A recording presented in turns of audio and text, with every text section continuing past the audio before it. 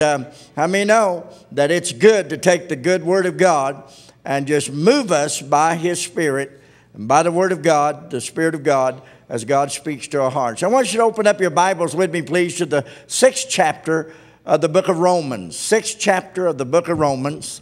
I'm going to read to you the first 12 verses, and then I want to draw a text verse from the book of Job.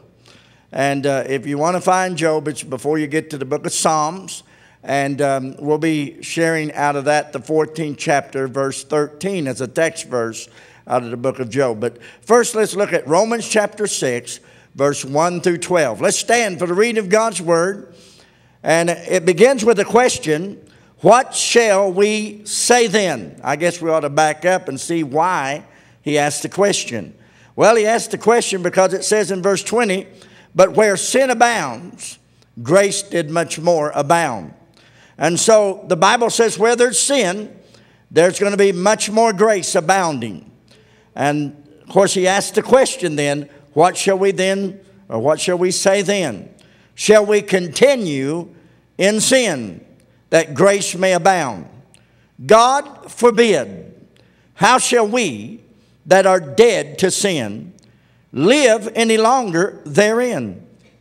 Know ye not that so many of us as were baptized into Jesus Christ were baptized into his death?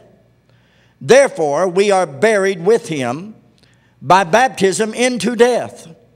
And like as Christ was raised up from the dead by the glory of the Father, even so we also should walk in newness of life.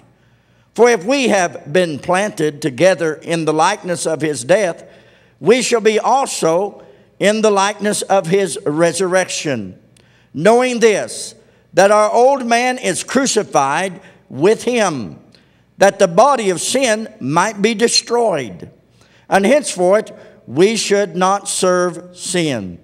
For he that is dead is freed from sin. Now if we be dead with Christ, we believe that we shall also live with him, knowing that Christ, being raised from the dead, dieth no more. Death hath no more dominion over him.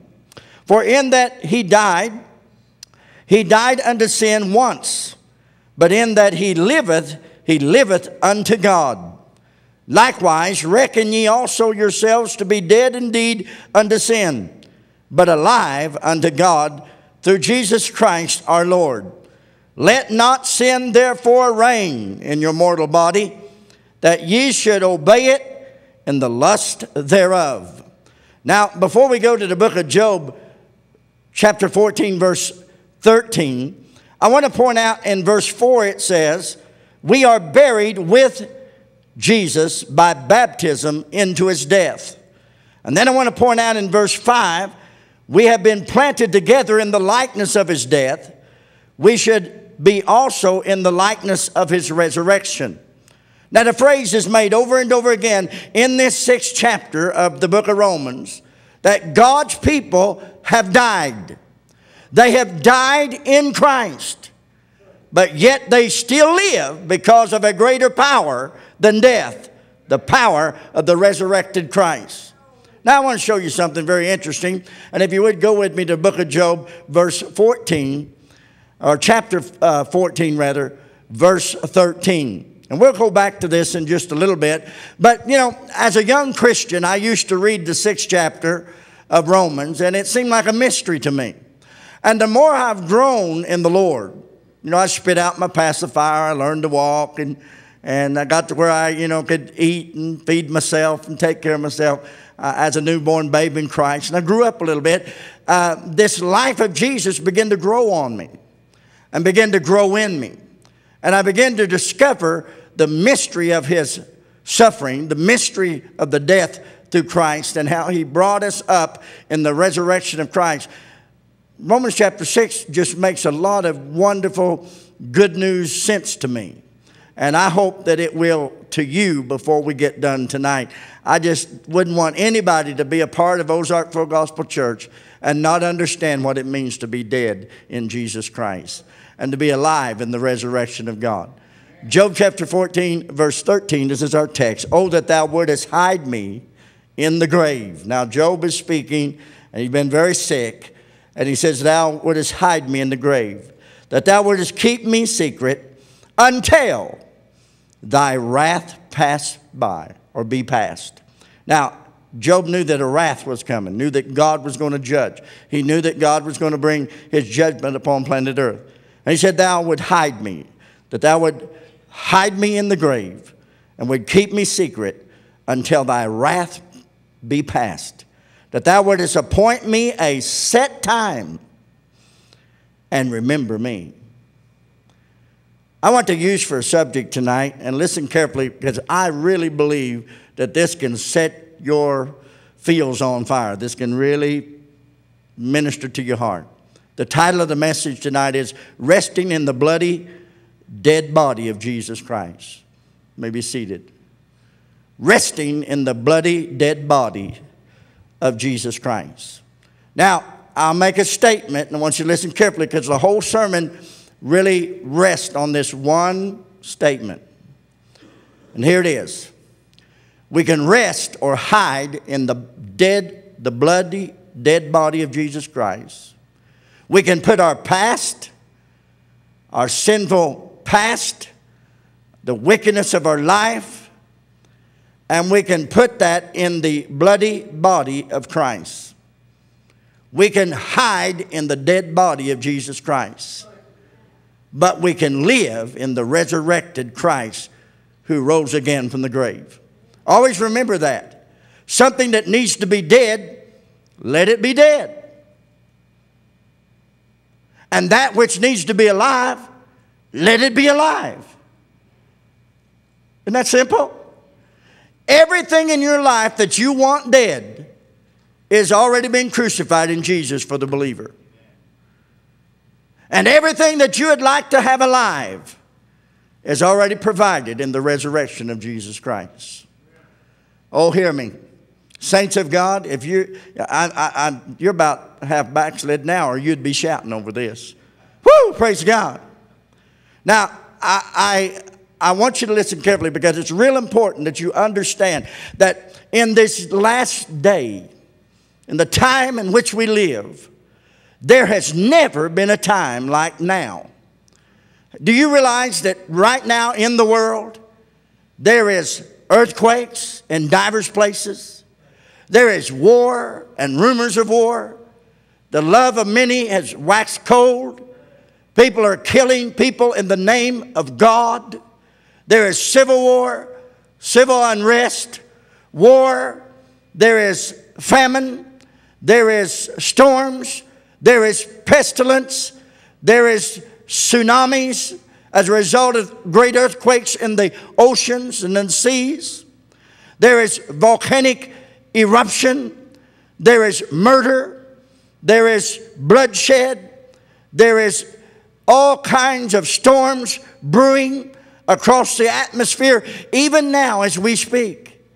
This world has become a constant turmoil of natural disasters.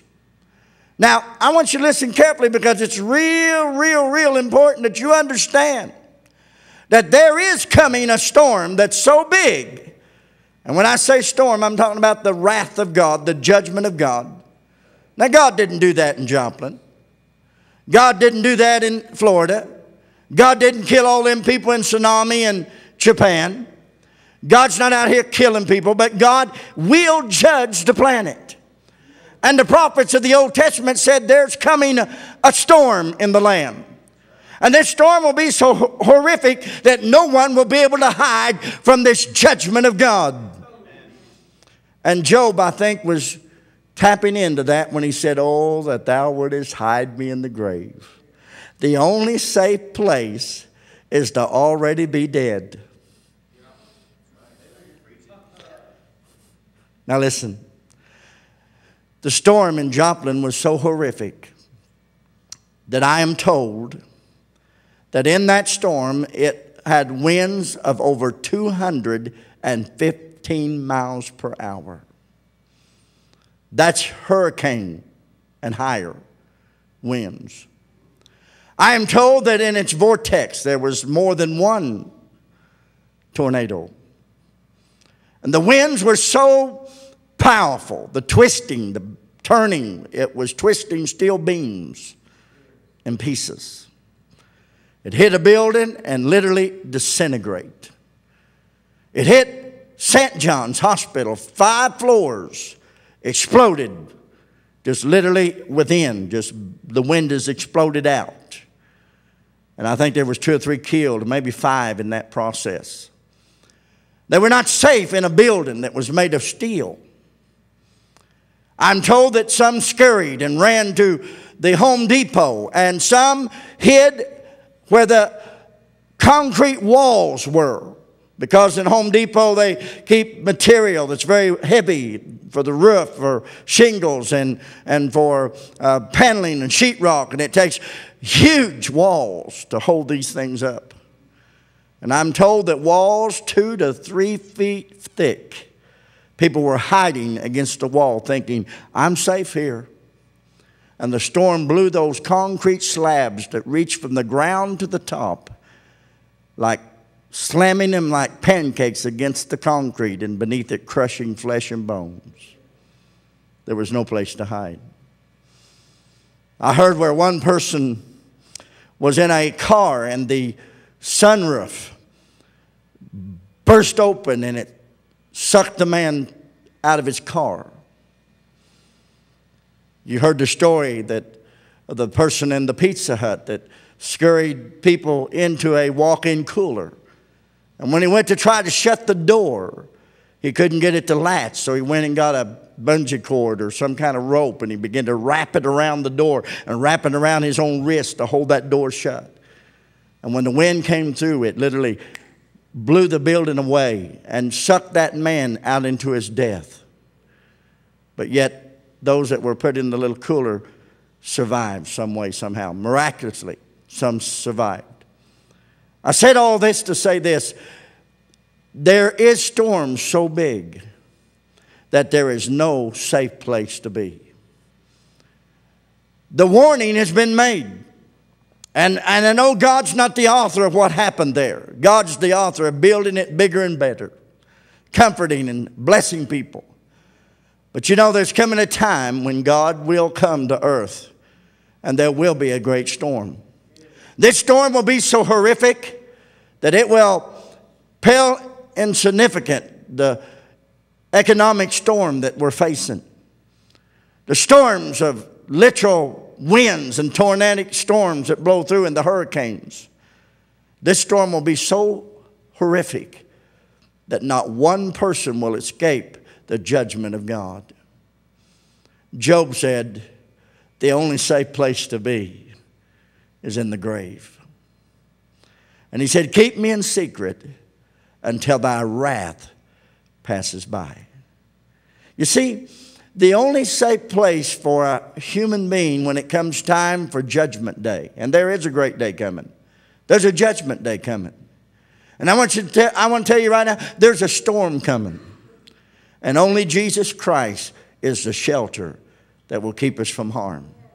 Only Jesus Christ will keep us out of hell. Only Jesus Christ will keep us from going to a devil's punishment, a devil's hell. Only Jesus Christ will rescue us. And let me tell you something. He's not going to rescue us. He already has through the death of the Son of God and the resurrection of the Son of God. Jesus is not just going to rescue us. Jesus Christ has already prepared shelter from the coming judgment of God.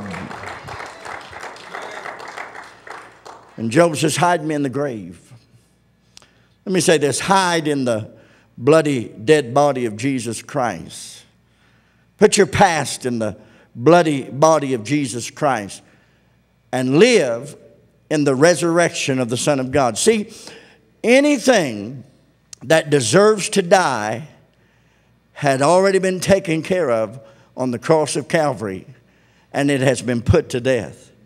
Anything that God wants you to have, such as abundant life, joy unspeakable, the glory of God in your life, it has been provided in the resurrection of Jesus Christ.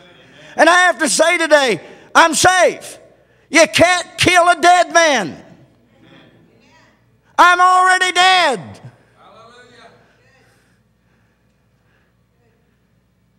The safest place in a storm, and you ain't going to like what I'm about to say, but the safest place in a storm is the graveyard.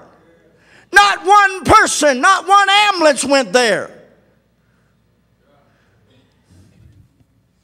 The fire trucks didn't go there. The paramedics didn't go there. Why? Because there was nobody in the graveyard in danger. You can't kill someone that's already dead. And let me tell you something. As a child of God, I stand in the protection of God. And I'm not afraid of the wrath that's coming, because I am sheltered in the dead body of Jesus Christ. I put my sin in the dead body of Jesus Christ. And let me say this. Number one, you can't judge or condemn a man that is already dead and buried. Amen? If a man is going to be tried in a court of law in this land today, and that man dies before his arraignment, dies before his judgment, they'll not go dig him out of the grave and bring him into the courtroom. It's done. Hello? You can't judge and condemn a man who's already dead. And I want to say, friends, tonight, I am already crucified in Christ, and I'm already dead, and my past has been dead, put to death, and buried, and I was baptized. Listen, the Bible says in chapter 6, verse 4, that I was buried with him in baptism unto death. When I gave my heart to Jesus Christ, the Spirit of God baptized me into the dead body of Jesus Christ. When I called out to God, repented of my sin, said, oh God, I'm so sorry. God took my past. God took my sin. God took my hell. God took my punishment. God took my judgment. God took my condemnation. And God put it in the dead body of Jesus Christ, that bloody dead body of Jesus Christ, and God buried it. Buried me, praise God. The Bible says we have been buried into his death. By the Spirit of God, we've been buried into his death. The Bible says we've been buried to never get up again. The past is gone forever, but we have been planted in the likeness of his death, meaning we are raised in the likeness of his resurrection. Planted. My past was buried and never will come up, but my future is planted, and I'm a-growing, and I'm a-coming up, and the resurrection power of God is mine. If we've been planted together in his likeness of his death, we shall also in the likeness of his resurrection get up, praise God. Well, pardon me while I, praise the Lord. Glory to God. Hallelujah. My past is gone. Romans chapter 8, verse 1, therefore there is therefore now no condemnation that are in Christ Jesus, who walk not after the flesh, but after the Spirit of God. Now listen to this. Romans chapter 8, verse 33 and 34 says, Who shall lay anything to the charge of God's elect? It is God that justifieth. Who is he that condemneth? It is Christ that died, yea, rather is risen again, who is even at the right hand of God, whom also maketh intercession for us. You can't judge and condemn a man that is already dead and buried. And I want to tell you, friends, James Eakins is already dead and buried. My past has been buried. My sin has been buried. The old James Eakins is gone. But God gave me a new breath from heaven. God gave me a new life from above through the resurrection of Jesus Christ. And now it's I who yields my soul to God, and I reckon myself dead, alive unto Christ, dead unto sin, and sin no longer reigns in this mortal body. I've been set free. See, you can't condemn. Oh yeah, there's people that try to condemn my past. But how many know that's just gossip? That's just words. Amen? I mean, you can say anything you want to say about me, but Jesus Christ took care of my past. People can gossip, they can talk. Who can judge and condemn a man that is already dead and buried? Some may try to do it, but how many know what people say don't change the fact that Jesus Christ died for your sin and rose again from the grave?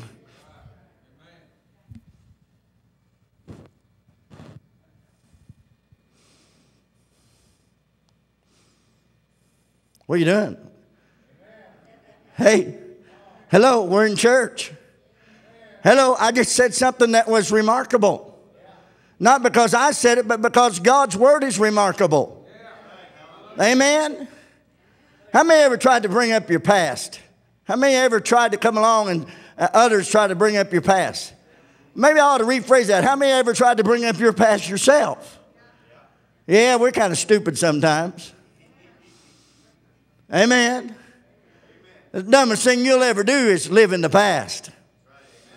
The brightest thing you'll ever do is live in the future of the glory of God. Amen. I said amen. I said amen.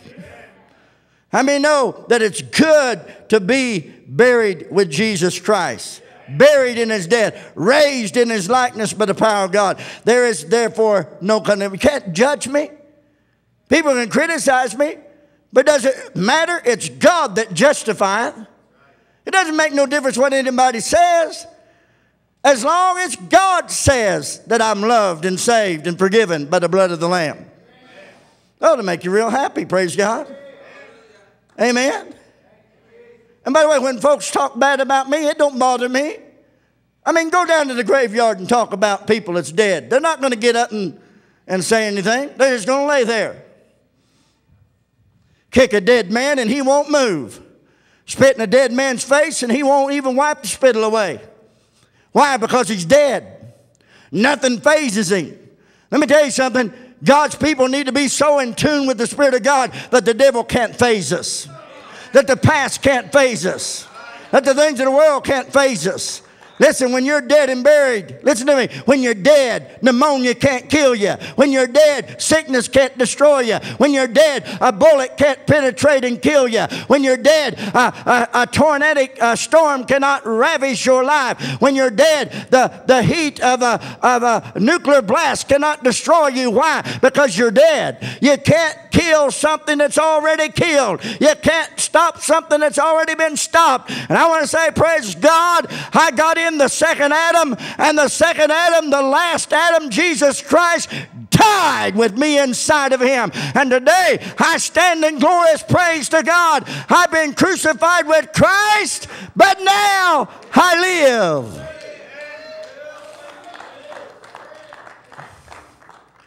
You think about that. Think about it. If you're dead, then you shouldn't let anything bother you. Amen? So, preacher, I got a ways to go. Huh? How many feel like sometimes you've been hit with a steamroller at times? I heard about the guy that got ran over by a great big old steamroller. Got put in the hospital. They asked him where he was at, what floor he was on. He said, well, I'm on the 7th floor. And said, what room are you in? He said, I'm in room 29 through 45. I mean, you feel like you're in that vast place. You know, croaking's not always bad. You say, what's croaking? Dying. It's not always bad, as long as you die in Jesus, amen?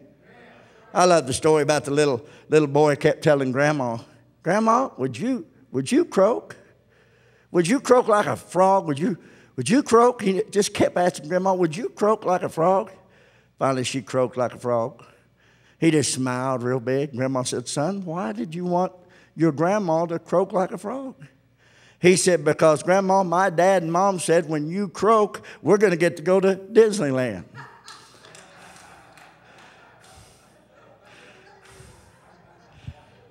Hello.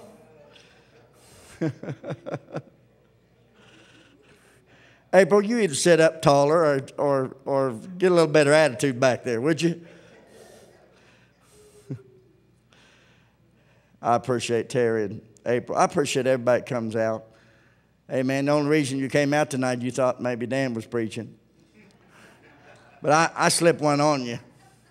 Every now and then I just don't tell nobody and I just get up and preach.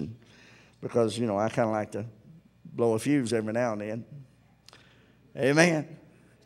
You can't judge or condemn a man that is already dead and buried. My past is already buried, already dead. The only safe place in Joplin, Missouri, when that storm came through that was so big, it was a EF5.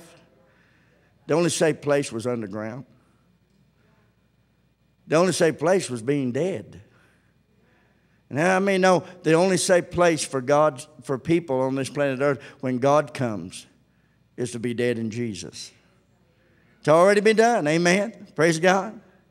I'm so glad that I can tell you that I have been blessed with the death of Jesus Christ, and I'm putting my trust in the dead body of Jesus Christ.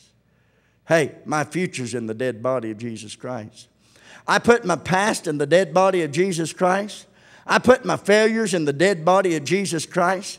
I put my sin in the dead body of Jesus Christ. I put my faults and my failures in life in the dead body of Jesus Christ. I put my own abilities and my own skills in the dead body of Jesus Christ. Why? Because I know that it's not by me, it's not by power nor by might, but by God's Spirit, saith the Lord. And I know I can put my trust in the living Christ. Amen. You say, what are you doing, preacher? I'm hiding in the dead body of Jesus Christ. But I'm living in the resurrected Son of God. Amen. Just that one phrase was worth your trip here tonight. Just that one thought. I'm hiding in the dead body of Jesus Christ, but I'm living in the resurrection of the Son of God. Number two, you can't torture or kill a man that's already dead. Now, I mention that simply to say this. The Bible says in verse 19 of Galatians, for I, through the law, am dead to the law. Meaning the law sentenced me, condemned me to death, that I might live unto God. I am crucified with Christ. Nevertheless, I live, yet not I, but Christ liveth in me. And the life I now live in the flesh, I live by the faith of the Son of God, who loved me and gave himself for me. I do not frustrate the grace of God, for if righteousness come by the law or came by the law, then Christ is dead in vain. Let me tell you something. God's people are never put on trial anymore except for our faith. I'll never be tried for my sin of the past, but I'll certainly be tested and tried for my faith of today. And that's why I live under Christ. My faith is tested.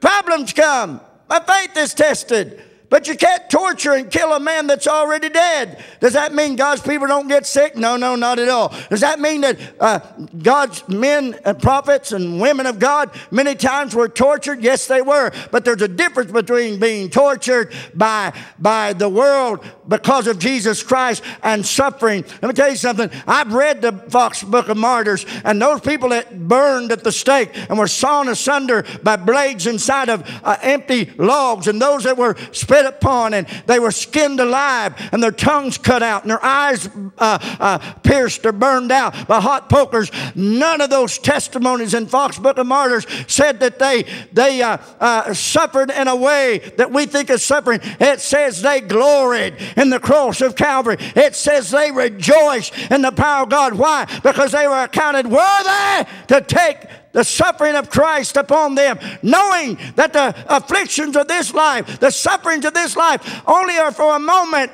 but the glory of God, it's light afflictions these sufferings are, but the glory of God will burst forth in our lives. And let me say, friends, today, a person may suffer sickness, they may suffer some problems, but let me say this quickly.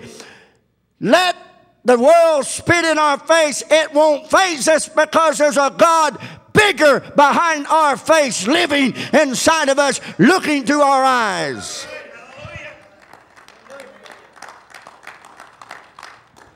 Amen. Praise God. You can't torture and kill a man who is already dead. What does that mean? That means a child of God, the sting of death's been removed.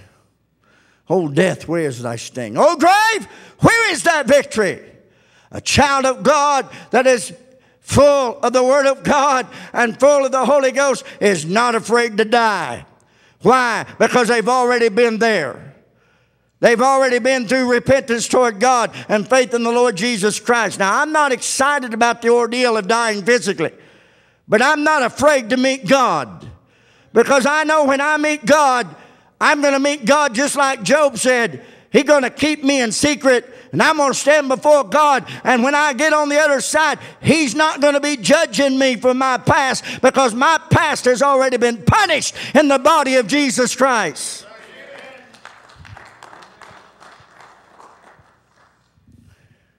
Can't torture or kill a man that's already dead. You know, people think they're cute when they try to ridicule a child of God. That don't bother me. People ridicule me, and I just go off and shouting and praising God, driving my little Mustang down the road saying, glory to God. Glory to God. I'm glad nobody kick a dead dog. I'm glad that they kicked me.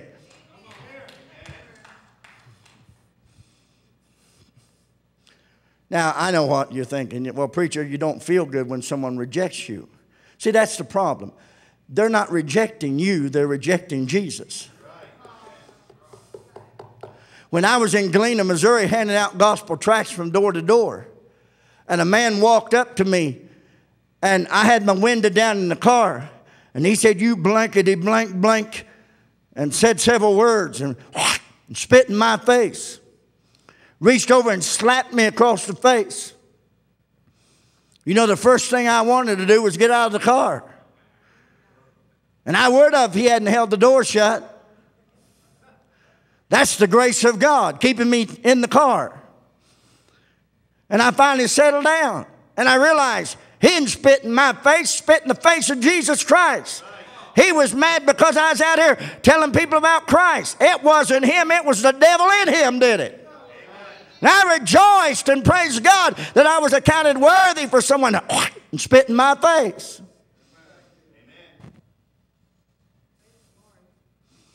Did you feel bad about it at first? But when it finally dawned on me, hey, I'm dead in Christ. He wasn't picking on me. He's picking on Jesus. That's what Jesus Christ said to Saul of Tarsus, the great apostle Paul. He said, Saul, Saul, why persecutest thou me?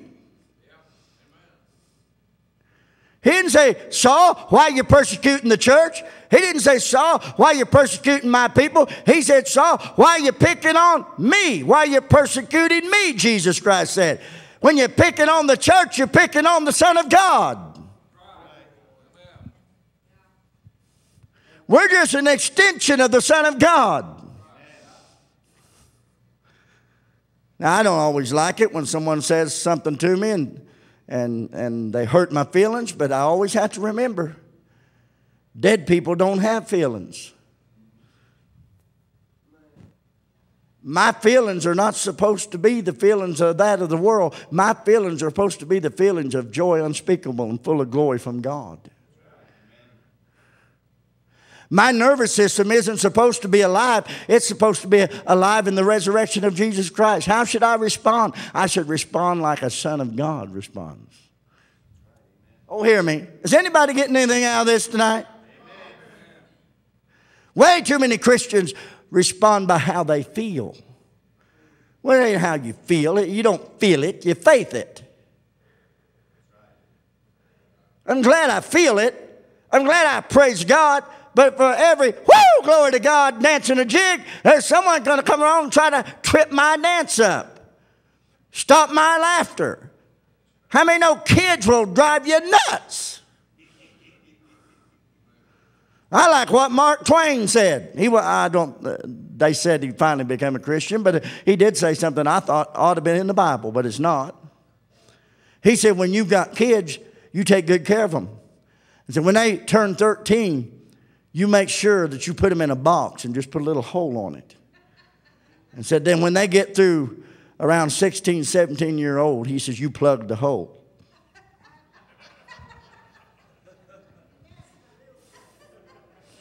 I mean, no, that ought to be in the Bible. I said, that ought to be in the Bible, but it wasn't. Well, maybe we can put that in the church covenant. I don't know. But anyway. But you can't, listen, you got to learn that this thing isn't about how you feel and how you're faring. This thing is about how Jesus Christ is being honored in our life. Sure, we suffer. I don't think anybody in this room, and I know Dan at times suffers with what he's got in his body. The devil tries to bug him and mess with him. But I doubt if too many people suffered any more than our sister Verlene with what she went through. But how many know that these afflictions that we have are only for a moment compared to the glory that shall be revealed in us? Now, friends, I guarantee you there was times when I was sick, and there's times when you've been sick, that you felt like a bullet to the head would have been better. Amen? And it's only by the grace of God you couldn't find the gun or the bullet. Amen? Amen. I had a guy walk into my office one time. He said, I'm going to commit suicide. I looked at him and shocked him. I shocked him. I said, how are you going to do it? He said, I'm thinking about shooting myself in the head. I said, well, if you do, make sure you put it right under your chin, and it'll go up through your face and just blow your whole brain out, and it'll do a good job. He said, man, that might hurt.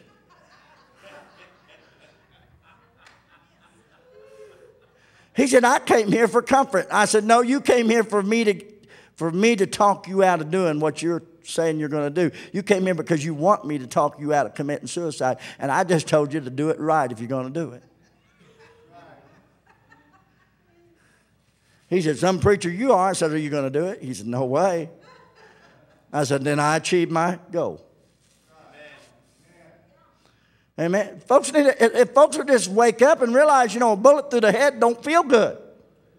Well, I don't know that. I've never had one through the head, but I'm sure I wouldn't live to tell it. But anyway. And I told the guy said, I'm going to commit suicide. And I said, well, why don't you just reckon yourself dead now and then let the rest of your life give it to Jesus Christ, and then just consider you're dead the rest of your life, and then let Jesus have the rest of your life. I said, wouldn't that be a lot simpler, and it'd hurt a whole lot less? He said, well, I never thought about that. He said, does that mean I got to quit drinking? Does that mean I got to quit, being unfaithful to my wife? I said, that means that the reason you want to kill yourself is because you are unfaithful. And you are drinking. He said, it's never been a God problem, it's always been a you problem. This thing has never been a God problem, it's always been a sin problem. Amen? Just like that one doctor told me. I went and seen him. He said, your blood pressure's up. I said, Doc, how high is it? And he told me it was really high. He said, I'm going to give you some really good medicine. He knew I was a preacher. He said, now when you get to where you don't need this medicine, he said, when you get right with God, come and see me and I'll take you off of it.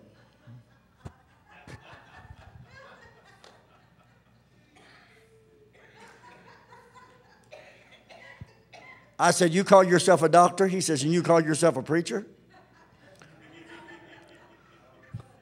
He said, the reason you have hypertension, it's not because you're an old man, because you're not old. He said, the reason you have hypertension is, he says, you're carrying your church around on your shoulders. He says, it belongs to God. Let him carry it. Let him build the church, and we can get you off this blood pressure medicine. Now, there are reasons people have blood pressure medicine because their kidneys are having problems. There's reason, when you get up in years, your blood pressure climbs. I'm not saying that everybody has it because they're bad, but at my age, I had it, and it was because the doctor was right. I was stressed out. Amen? Well, I ain't coming back. Yeah, you will. When you get right with God, you'll be back. But anyway, here's the last one. You can't even destroy a man that is already dead in Christ. You can't destroy a man that's already dead in Christ. And by the way, God's not going to destroy a man that's already dead in Christ.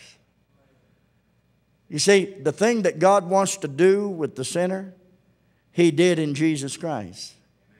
And if a person don't get in Christ and be baptized into it, the dead body of Jesus Christ, the bloody dead body of Jesus Christ, then God's going to judge him because he's outside of Christ. But I'm in Christ, so I'm safe. I'm in Christ, so the devil can't stop me, can't destroy me. I'm in Christ. Death can't even destroy me. Sickness and disease, hatred of the world, atomic warfare. None of these things can separate me from the love of God which is in Christ Jesus. I'm safe. I'm protected. No storm can get me. Listen to me. God can't even get me because He would have to get His Son Jesus. And I'm in His Son Jesus. So God's not going to get His only begotten Son to get me. He's going to say, glory to God, glory to God. I've got another son inside of that son. I've got two sons inside of that son. God looks down and says, hey, I've got Terry Wilkins inside of my son. Got Dan Snyder inside of my son. I've got the church of Ozark Full Gospel Church that's born again inside of my son. Hey, and I got my son inside of them. And they inside of my son is protection from the wrath of God and the things of the world. And the Son of God inside of us is the overcoming life and the joy and the living for God. You see, when you got saved, you were baptized by the Spirit of God into the dead body of Jesus Christ and planted in the likeness of His resurrection. Now here's the thing. God put you in Jesus for protection from Him. God put Jesus in you to protect you from you.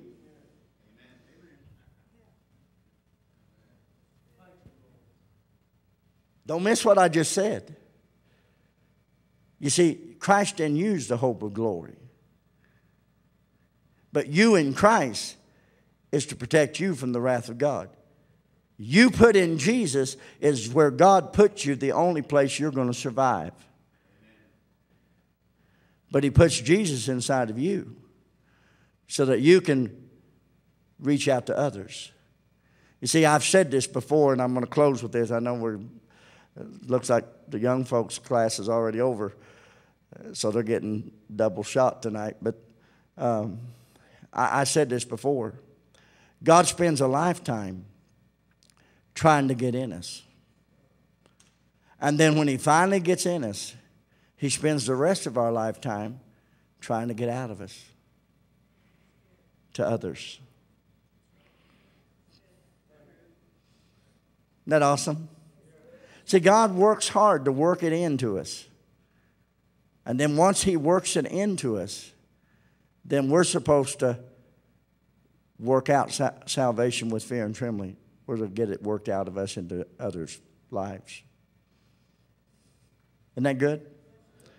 I said, isn't that good? Man, I tell you, I'm glad for the great truths of the Bible. I'm glad that nothing can destroy me, not even God, because God so loved the world that He made a place for I to go, that when He does pass by, as Job said, hide me in the grave. Hide me in the grave. Job was thinking about the grave, judgment and his dying physically. But what a biblical prophecy. Hide me in the grave of Jesus. Hide me in the grave of Jesus. And when the devil comes, he finds a tomb empty because you're hid in Jesus. Listen to me. And when God comes, He finds a people that's already been judged in His Son Jesus. God can't judge you. He's already did it. It would be unjust for God to judge you a second time. He's judged you, found you guilty, and put you to death in the dead body of Jesus Christ. You have been put to death, sentenced to death in the body of Jesus Christ. And God will never bring that to you again because you've been liberated and resurrected in Jesus Christ. But when Jesus does return and He finds anyone not in Christ, they will be judged and they will be sentenced to the lake of fire. Well, did anybody learn anything tonight? Anybody get anything that would stir your heart? You see, the purpose wasn't to ignite you, excite you. The purpose tonight was to give you something you could say, wow, man, I'm really safe. I'm really blessed. God has got all the bases covered. God is taking care of us. Amen? I mean, we're going to make it, praise God. I'm telling you, April Wilkins is going to make it. There's a God in heaven. Amen? The old April's in the graveyard, in the dead body of Jesus Christ. Let me make another statement. Please don't feel like I'm being sacrilegious. Don't feel like I'm being irreverent. But the only part of the dead body of Jesus Christ that's still dead is my part, my sinful part, my life, my past. It's still dead in Christ.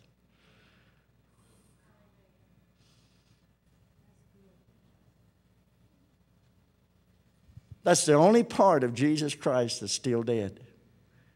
It's the part, our part, that He took for us so that God could liberate us forever.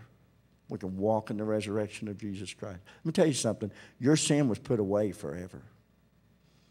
Your sin was destroyed forever. Your past is gone. You're saved to the uttermost. Doesn't make any difference what you think about it. It's what God did. Let me say one more thing, because I'm really getting close to sacrilegious. But when I got born again, something happened inside of me. I was regenerated when I got born again. Something happened in my heart. But at the same time, something happened in the mind of God. God, too, was in some small sense born again. I don't mean He needed to be. I don't mean He was wrong.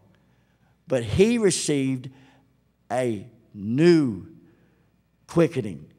Not that He needed it, but His mind was transformed to us as being freed from sin, not guilty. When God did something in my heart called regeneration, something happened in God's mind called justification.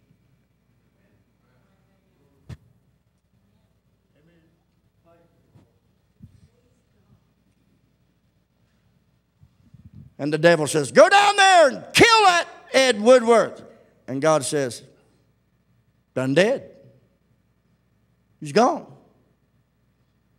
Why, I seen him over there.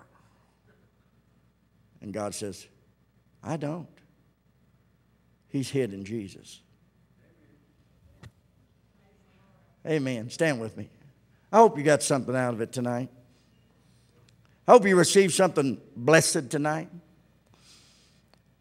Terry sings that song that he wrote about no condemnation. That's an awesome song, Brother Terry.